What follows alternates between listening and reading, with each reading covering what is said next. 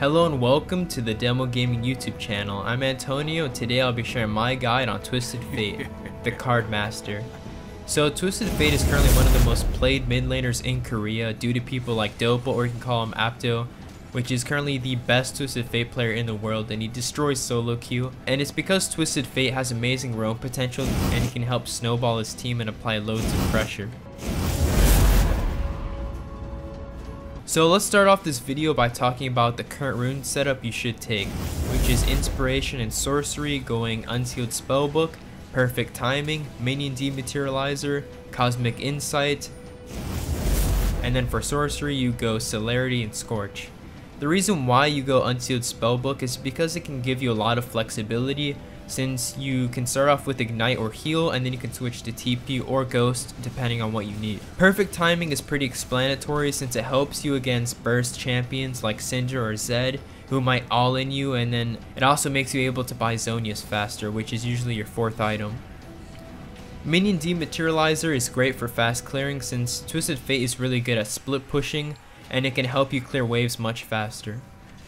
Cosmic Insight can give you some early CDR, especially since on your summoners you're taking Unsealed Spellbook. Celerity gives you some more movement speed and it helps you hit your cards and roam. And then Scorch just helps with trade.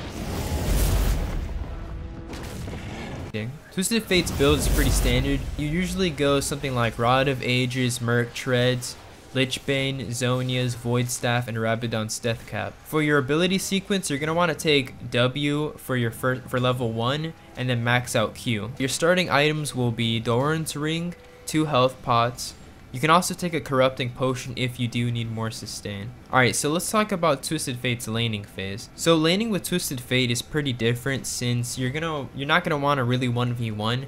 Your goal will try to be to roam as much as possible, so you'll have to play pretty safe until you get your ultimate. Beware of champions like Azir or Ziggs, since if you do decide to roam, they can probably just get your tower really early if you waste too much time. Some good ways to prevent this is to push out the lane before roaming, or you can ask your jungler to clear the wave. You can also switch your summoner for TP on your first back, and then once you get level 6 in lane, go ahead and push it, ult bot, and then you can TP back to mid lane. Also make sure when you ult it's in a safe place and not like in the middle of the lane.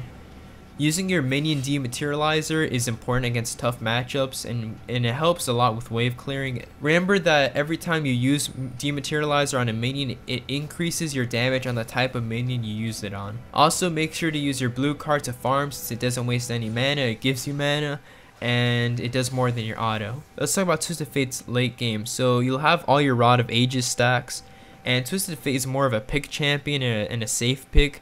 So you're gonna want to either have Ghost or Cleanse, and if they engage you, if they CC you and you have Cleanse, just cleanse away. Then you can stun them with your gold card and then Q them and then keep kiting. And that's pretty much it for Twisted Fate. Thank you. I hope you enjoyed this video. If you do like it, make sure to subscribe, like, and comment for more videos.